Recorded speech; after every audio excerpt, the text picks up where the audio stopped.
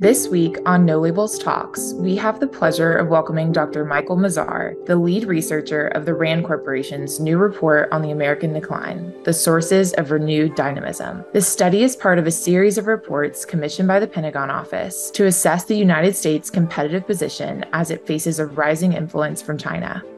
As the Washington Post's David Ignatius reports, this report makes clear that Americans must unite in this time of division and focus on working together to solve our biggest problems. There are a few key points in the report. Number 1, America's prominence on the world stage is under threat. Number 2, our polarized politics mean we can't agree on the exact nature of the problem.